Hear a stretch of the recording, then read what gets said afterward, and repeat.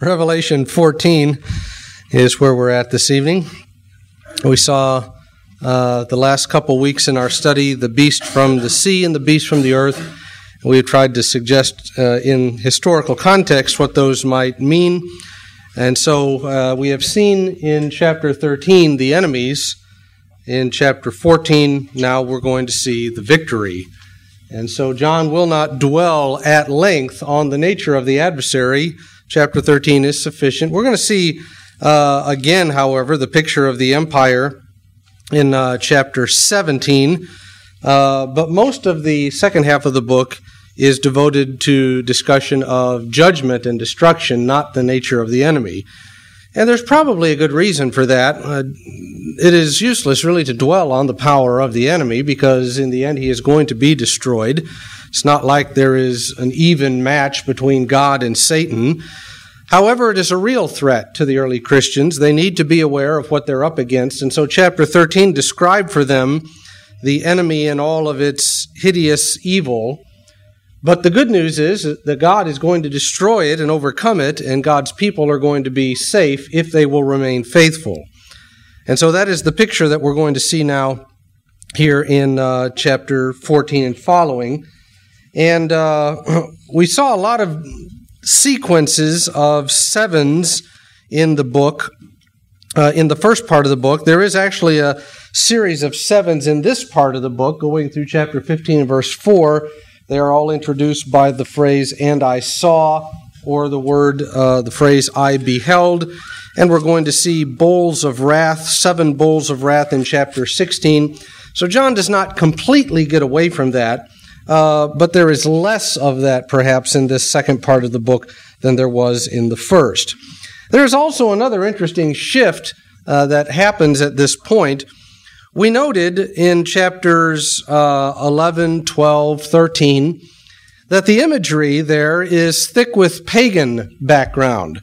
We saw, for example, an image of a temple opened in heaven, which Roman readers would have understood as an allusion to the temple in Rome that was kept open in times of war. We've noted the allusions to the emperor called the Roman Empire in chapter 13. However, in chapter 14, the imagery changes to that of the Old Testament. There aren't any pagan images in chapter 14 that I'm aware of. John is taking all of his imagery from scenes of victory in the Old Testament. And so there is kind of this shift from the imagery of the world to the imagery of heaven.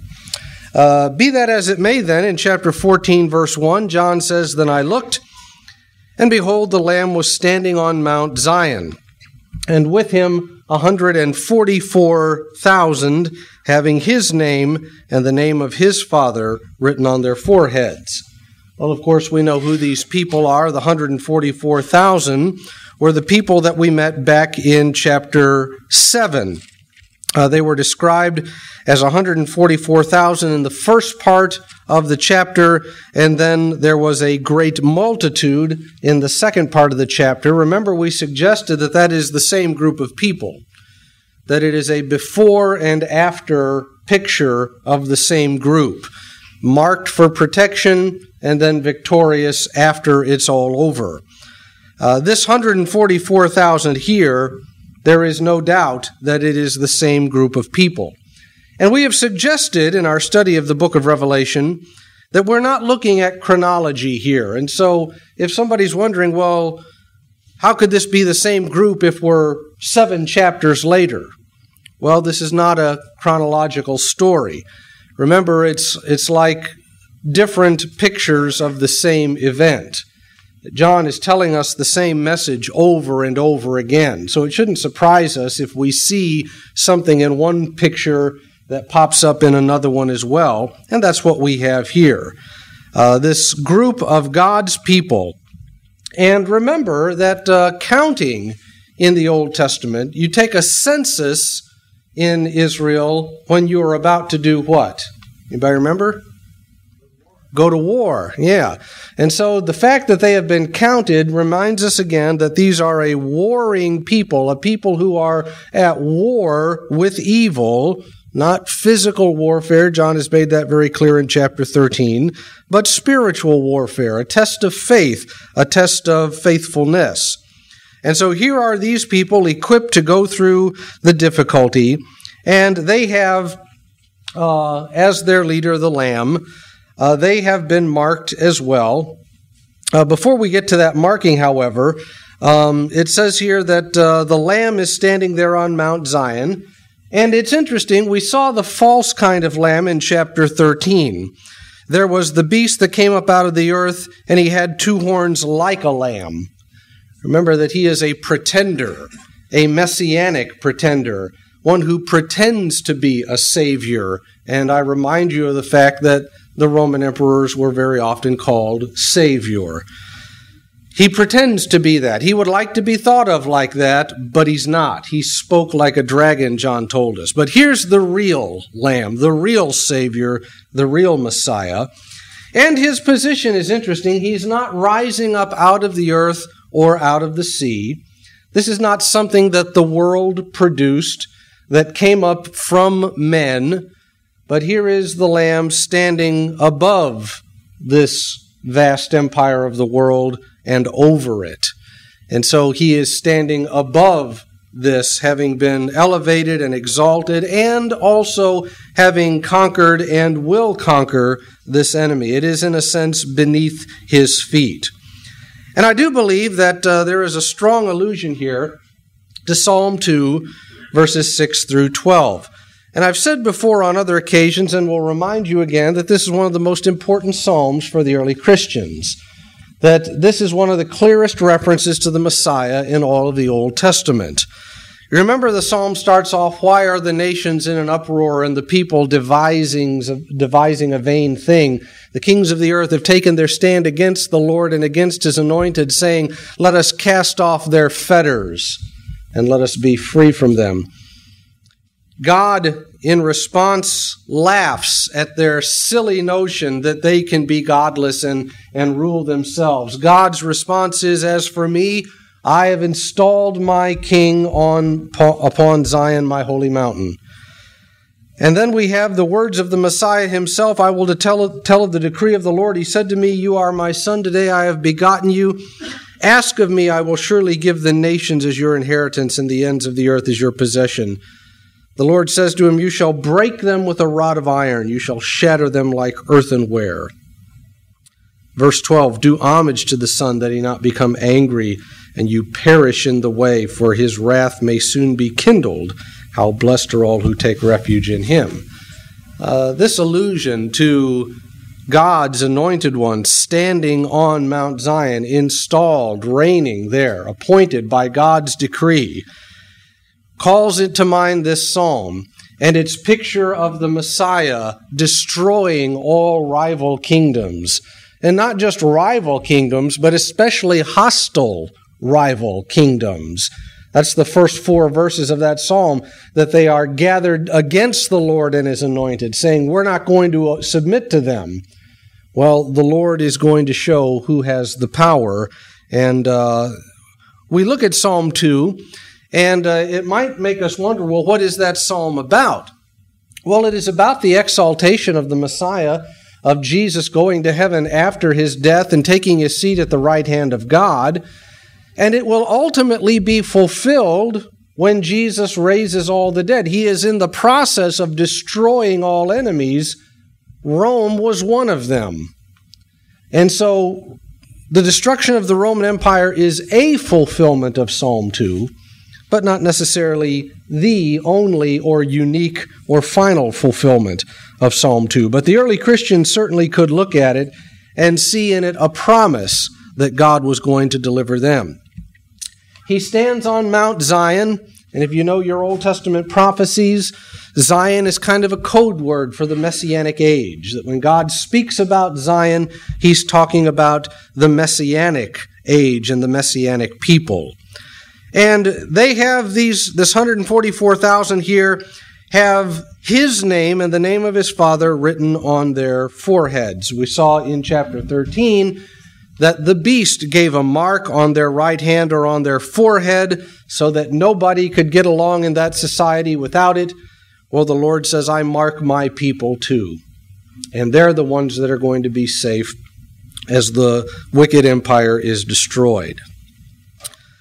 Then John says in verse 2, I heard a voice from heaven, like the sound of many waters, and like the sound of loud thunder. And the voice which I heard was like the sound of harpists playing on their harps, and they sang a new song before the throne and before the four living creatures and the elders. And no one could learn the song except the 144,000 who had been purchased from the earth. And so John is looking at this scene, the Lamb and this great people that are with him in this scene of victory. And the picture of verse 1 is that they are on Mount Zion too, that they are reigning with him, that they are going to be the victors, joined in the reign of Jesus. And he hears this great and mighty sound of praise because of the size of the multitude singing it. And if it reminds us of the throne scene from chapters 4 and 5, it is supposed to remind us of that. We have again here the mention of the four living creatures and the elders who were before the throne of God. And so the picture is of heaven. And God and his people and his Messiah, they're all gathered together now. And there is this great anthem of praise that is being sung. And, of course, in the book of Revelation, singing is always joyous. People don't sing the blues in the book of Revelation. They always sing victory songs. And that's what we have here as well. Now, this is a very strong hint as the book runs on towards its end of what we're going to see more and more. We're going to see in chapter 15 another great eruption of praise, and then again in chapter 19, this great chorus of praise because of victory. And this theme of victory and conquest and destruction of their enemy is going to get more and more emphatic as we get toward the end of the book. And we're going to hear less and less about the enemy and more about the victory. But here's the first kind of glimpse of it. And you'll notice that John doesn't describe what happened. We see the enemy in chapter 13, and our mind is kind of geared to think, okay, what happens next? And what did this beast do to the saints? And how long did it take? And where did this happen? John doesn't even talk about all that. He says, let me take you to the end of the story and show you how it turns out. Praise. God's people singing with joy because they have been rescued and delivered. And we think, yeah, but what about the persecution? What went on? And the point is, it doesn't matter. That's not a concern. The fact is that God's going to rescue these people, and they're going to be safe, and they're going to be with him in the end, singing God's praise. There is an echo here of Psalm 98 in verse 1. Oh, sing to the Lord a new song. We're told here that they are singing a new song. For he has done wonderful things. His right hand and his holy arm have gained the victory for him. I've often wondered about this new song, why it's called a new song. And what I think I understand about that is that it is a new song because it's a new situation. That these are not like the Psalms that Israel sang of what God did in the past. You know, some of the Psalms in the book of Psalms recall God destroying the Egyptians at the Red Sea and those kinds of things. And they sing about the past. But these people aren't singing about the past. They're singing about their own experience, about what God did for them, about a new deliverance that God has brought about. And so it seems to me that that may be the explanation here of the new song. It's a new song because it's talking about a new subject. And God, just like of old, has done great things and won the victory for his people, as the psalm would suggest. Also in the background here is Psalm 149. You'll notice in verse 4 there, it starts off in verse 1, sing to the Lord a new song. And then look in verse 4, the Lord takes pleasure in his people. He will beautify the afflicted ones with salvation. Let the godly ones exult in glory. Let them sing for joy on their beds. Let the high praises of God be in their mouth and a two-edged sword in their hand to execute vengeance on the nations and punishment on the peoples, to bind their kings with chains and their nobles with fetters of iron, to execute on them the judgment written. For this is an honor for all his godly ones. Praise the Lord. You hear these hints of these psalms in this book, and it is supposed to take you back to passages like this and bring into your mind these contexts. You hear a new song being sung, and you're supposed to think of Psalm 149. You say, I know what this means. That there's a time of victory here. And notice the message that the Lord takes pleasure in his people. Let them exult in glory. God's going to save you. That's the message that they're singing and will sing then. It says also in verse 3 that no one could learn the song except the 144,000. That is, that only the saints are going to share in this victory. Only God's people. And if you're not one of them, you don't join in the celebration. It is an exclusive group which compares to the people of the beast and the dragon. We saw another exclusive group in chapter 13. You don't have the mark of the beast on your right hand or your forehead, you can't buy or sell. You can't be one of us. You can't be part of our world. Well, God says it's that way with me too. Unless you are marked by me and have the name of God on your forehead, you can't be part of this group. And this is the group that is left standing when the battle is over. This is the group that is singing the victory song. We really don't have to ask what happened to the other group, although John is eventually going to show us the destruction of the enemy. But it's amazing and it's comforting that John puts this up front. It's like John, as if he were saying, I don't want to make you wait to see what happens. I want you to know now what the end of the story is, so that as I tell you about the conflict, that you'll know that it's all going to be okay. These are the ones that have been purchased from the earth. We are told, and there's a lot of language like this in the Bible. In Acts 20, Paul told the elders of Ephesus, be on guard for yourselves in the flock, to shepherd the church of God, which he purchased with his own blood. And Peter said that we've been purchased with the blood of a spotless lamb.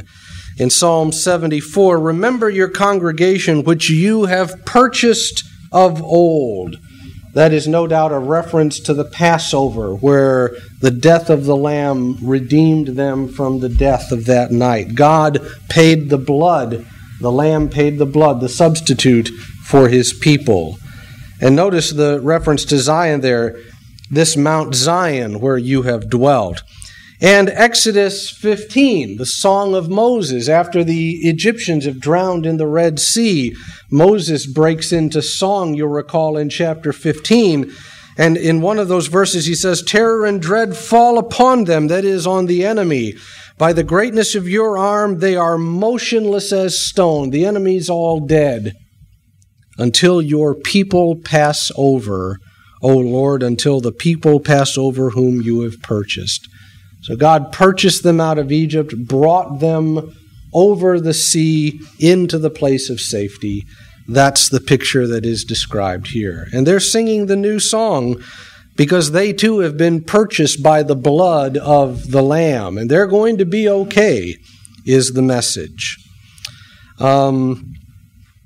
John also tells us there in verse 3 that they have been purchased from the earth. And remember, the earth is not just the place where people live in the book of Revelation. It's the realm of evil. Those who dwell on the earth are unbelievers. The earth is the place that is dominated by Satan and his agents. It is the place of warfare. Remember the scene in chapter 12 that the woman goes into the wilderness on the earth, and there the battle takes place. It's often the same place that John calls the world. So there's a great picture, therefore, of victory and a coming joy. All right, we are told four things about these people, four more things, I guess we should say, that is somewhat emphatic. These are the ones who have not been defiled with women. Very often you'll see suggestions in commentaries and so forth that it means that they had not participated in some kind of cultic prostitution. And very often we see the idea that pagan religion was coupled with prostitution. There's actually extremely little evidence for that. There may have been 2 places in the ancient world that actually did that. But as far as it being a widespread thing that all pagan temples had prostitutes, doesn't seem to be true, not at all. And it doesn't seem to me that John would throw that in here. There is no evidence whatsoever that there was any kind of prostitution involved in the emperor cult, none whatsoever. And so we might want to look someplace else for the understanding of this. I think you could make a good case that this is a symbol of faithfulness. Very often in the Bible, sexual infidelity is a symbol of unfaithfulness. Sexual fidelity is considered a symbol of faithfulness to God. And so, don't have to remind you of Hosea's story and the graphic message that is portrayed in Hosea's own life, but also the language of Ezekiel 23 and Jeremiah 3. Think about Jeremiah 3, where God says, I have a lawsuit against the inhabitants of the nation. They have been unfaithful to me since the day I married her. That idea that she has defiled herself by worshiping other gods. That seems to fit the context here as well. It says that they have kept themselves chaste. That is, that they are virgins. And this, again, is also an image that is used in the Bible of the people of God. In 2 Corinthians chapter 11 and verse 2, Paul uses the image of the Corinthians there. I'm jealous of you with a godly jealousy, for I betrothed you to one husband, so that to Christ I might present you as a pure virgin. And Paul says, I'm afraid that maybe you haven't been too true to that. And then, of course, in Ephesians 5:27, the picture of the church of Christ presented as a bride in all of her purity without spot or blemish, given to the Lord on the day of His return. Also, that fits the context of the book of Revelation well.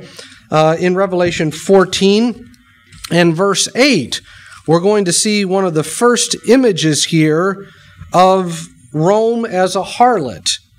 It refers to this great city as the one who has made the nations drink the wine of the passion of her immorality. Immorality in the New American Standard Bible usually translates the word fornication from the Greek. So the great evil empire is first here depicted as a harlot, and to worship the beast would be to compromise oneself, be unfaithful to God with this harlot, and this fits along well with the suggestion we have made about the book. So I want to suggest tonight that not defiled with women has nothing to do with literal fornication, but it means that they have not worshipped the emperor, that they have not worshipped this false god. Secondly, these are the ones who follow the Lamb wherever he goes. Wherever. They are devoted, unconditionally so. Implying here that they have resisted the pressure to follow the world. And do you see anything ironic about that statement there in verse 4? They follow the Lamb wherever he goes. What's strange about that? Yeah, lambs usually don't lead. They're usually the things that are led. And so the Lamb leads them, this great group of people. And there's a lot of that, of course, in John's writings. Thirdly, verse 4, these have been purchased from among men as firstfruits to God and to the Lamb. Some of you might have a Bible that says that they have been purchased by God and by the Lamb. That might actually be a better translation here. But the point is that they are purchased as first fruits. And this is one of those places in the book where I think that you and I are kind of grabbed and caught into the scene. The idea of the first fruits in the Old Testament was a very simple one. You planted, you let the rain do its work over the wintertime, and then you waited. And then one day you get up and you see that the grapevines are beginning to produce their ripe grapes. The olive trees are putting forth olives. The wheat is beginning to mature. And some of it has already begun to come. That's called the first fruits, the first part of the crops that come in. And what it means is that the rest of the crop is on its way. It's kind of like when it's drizzling before a rainstorm. You know that the rain is coming because a little bit of it's already here. And Paul uses this imagery in 1 Corinthians 15. Jesus is the first fruits of them that are asleep, that he is the first one raised never to die again, but more are coming. You and I are going to join him in that. And the picture here is that these people have been purchased as first fruits to God and to the Lamb. God is going to gather them. And it introduces this harvest imagery that we're going to see in the rest of the chapter here. God is going to gather his people. He's going to gather some other things as well. But his people are going to be gathered unto him. And not just these. They're just the first fruits. That there is an entire harvest of souls that is coming. And if I understand what the Bible's telling us correctly, you and I are to be part of that great harvest, that we will join these people in this great celebration someday. But for them, it was to know that God is going to begin with you and spare you. And then fourthly, we are told in verse 5 that no lie was found in their mouth, that they are blameless. Is this a reference to their faith being tested? You may recall the letter that was written by the Roman governor Pliny to the Emperor Trajan. We've quoted this letter a time or two, but remember what he said in that letter as he's explaining these trials of Christians to the emperor. Others who were named by that informer at first confessed themselves Christians and then denied it. And then he goes on to talk about how some of them said they had quit a long time ago. They all worship your statues and the images of gods and cursed Christ. Is that what is being described here?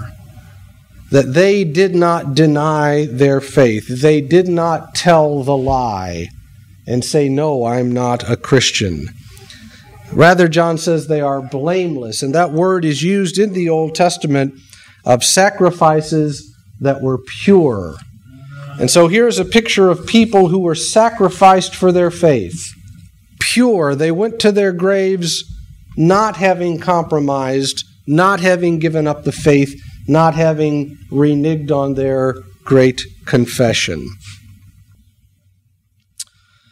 Well then, starting in verse 6, we have a series of 3 angels that takes the stage. Verse 6, I saw another angel flying in mid-heaven, having an eternal gospel to preach to those who live on the earth, and to every nation, tribe, and tongue, and people.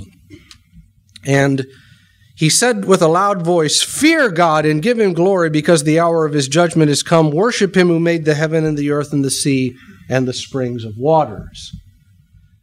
And remember what we have said before, that John is not really telling us anything new. He's just telling us the same story in different pictures, different words. We've seen this before. Chapters 6, 7, 8, 9. Remember that series of judgments? There were the 7 seals, and then there were the 7 trumpets, all announcing to the world that it's time to repent. And we finally saw at the end of chapter 9 that people just weren't going to repent, and God said, then that's it, I'm going to destroy this great evil nation. Well, here's that same picture. God is going to destroy this wicked empire, but he's not going to do it just by turning the lights out. He's going to give these people a chance. And the way he gives them a chance is by preaching the gospel to them. And so we have here the proclamation of the gospel. And again, this is not literal. There was no time in history when angels were flying around in the air speaking the gospel. It is simply an image that the gospel was going to go out all over the world. God was going to give these people a chance to hear the truth and to repent if they would. And it flies in mid-heaven to where you can't miss it. And it speaks with a loud voice so that you can't but hear it. Paul says at the end of his life that through me the gospel was sufficiently preached. And by the end of the first century, even by the time of Paul's death in the early 60s, just about everybody in the Roman Empire knew about the gospel. This was not something like Paul said to Agrippa. This was not something that's been done in a corner. It was the most publicized doctrine and idea in the ancient world. And that's the picture that is given here, that God is going to announce the message far and wide and clearly. And it is a message of warning, a message of judgment. Fear God. Don't pay attention to these false gods. The true God who made the heaven and the earth and the sea and the springs of waters. That God is the one that you ought to be listening to, not this fake God that sits in Rome. And so it is a message of warning and judgment. We hear the same kind of thing back in Matthew chapter 24 as Jesus describes there what would happen before the destruction of Jerusalem. This gospel of the kingdom will be preached in the whole world as a testimony to all the nations. Then the end will come. Same kind of thing here. God's giving them a chance. But the fact is that Rome would not listen. You listen to Paul in Romans chapter 1, starting in verse 18, describing the society of his day. People who were insolent, without love, without natural affection, homosexuals, haters of good. You know the list as well as I do. They wouldn't listen to the truth. And so the only thing, therefore, for them is to reap judgment. And the message is that his judgment has come. You better repent while you can. But nobody was going to listen. And so the second angel, verse 8, another angel, a second one, followed, saying, "Fallen, fallen is Babylon the Great."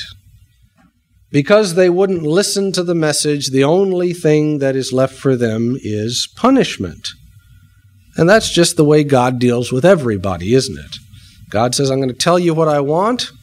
You're bound for destruction. Here's the way out of it. But if you won't listen, the only thing that's left for you is destruction. And so these people won't listen. And therefore, the announcement is made that they're going to fall. The allusion here is to Isaiah 21:9.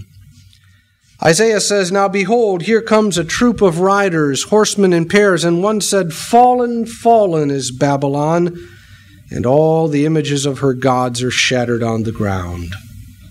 The gods in whom she trusted to save her and make her great, they're going to be destroyed. And it's in this typical prophetic language. It's not Babylon will fall. It's, as far as God is concerned, it's already fallen. There's going to be no doubt whatsoever about this. The fact that the enemy is here referred to Babylon is significant. Babylon was remembered for a couple things. First of all, it was the city, Babel, that we read about in Genesis chapter 11, that was characterized by pride and arrogance and wanting to exalt itself. And it was judged by God and did not succeed. It was also a place of great arrogance, pride, and evil. And it was the place where Israel spent some time in captivity and hardship. And so to refer to this empire as Babylon not only conjures up the wickedness and the arrogance of that ancient city and says that this new city is just like it, but it also tells us as readers that just like the ancient Babylon, this city is going to fall as well. Isaiah 13:19, Babylon, the beauty of kingdoms, the glory of the Chaldeans' pride will be as when God overthrew Sodom and Gomorrah. We're going to see a picture like that here in just a moment. Jeremiah 51:44, I will punish Bel in Babylon. That was the god of the Babylonians. And I will make what he has swallowed come out of his mouth, and the nations will no longer stream to him. Even the wall of Babylon has fallen down. And if you know anything about ancient Babylon, the Babylonians prided themselves on their city wall. Indestructible as far as they were concerned. God said, I can take it down. I can destroy this city. And that's what he would do. And so here in Revelation 14, fallen is Babylon. Nobody would have looked at the Roman Empire in the first century and said, oh yeah, it's going to fall. It was at the height of its power. And yet the message is God says, I'm going to take it down. It's destroyed as far as I'm concerned because it won't listen, and it has infected the rest of the world with its own immorality. Calling the city Babylon not only compares Rome with Babylon, but it also sets the readers of John's book in parallel with Israel. People who lived in a foreign land, in conflict with pagan gods, who faced hardship and persecution, whose existence was threatened, and yet held out a hope of future victory. And so there's still a message of encouragement in all of this. God saying, yes, this new city, Rome, is like Babylon. The good news is that you are like my Israel. And I saved her from Babylon, and I'm going to save you from this new Babylon. And so this is actually good news, just as it was back there in Isaiah's day. And again, fallen is not historical here. It doesn't mean that it's already fallen by this time. It's the Lord simply saying, as far as I'm concerned, it's gone. Because she has made all the nations drink of the wine of the passion of her immorality. This is going to set the scene for the great harvest scene in verses 14 and following, one of the bloodiest scenes in all the book, and it also introduces Rome as the great harlot. And so this imagery of harvesting, grapes, harlotry, John's going to put it all together in a rather interesting way. And then the third angel sounds. We can get started on this, I think. Got a minute here. Another angel, a third one, followed them, saying with a loud voice, if anyone worships the beast in his image and receives a mark in his forehead or on his hand, he will drink of the wine of the wrath of God, which is mixed in full strength in the cup of his anger, and he will be tormented with fire and brimstone in the presence of the holy angels and in the presence of the Lamb. There you see in the photograph there a wine press with pure grape juice coming out. I've never seen that myself, but I'm told that it is a syrupy kind of stuff that comes out, not the stuff that you get in the bottles at the grocery store. And, of course, that's pretty strong stuff. The ancients, of course, would mix it with water before they drank it because it was just too strong to drink in its natural state like this. But God says here that if anybody is going to follow the beast, worship that image, involve themselves in this false idolatry, then he will drink of the wine of the wrath of God in full strength. No dilution. He's going to receive all of God's wrath. And so we have here the crux of the matter. God says it's either me or the emperor, but there's not room enough in this place for two gods. And he, of course, alludes to the beast and the idolatry that we have suggested that is represented there. And the warning is that if you get yourself caught up in this, then you're going to face the wrath of God, and there will be no way of getting out of this. I think we're probably going to have to quit there. Our time is up for tonight. So we will pick up with about verse 11 or so next time. Thank you again for your good attention.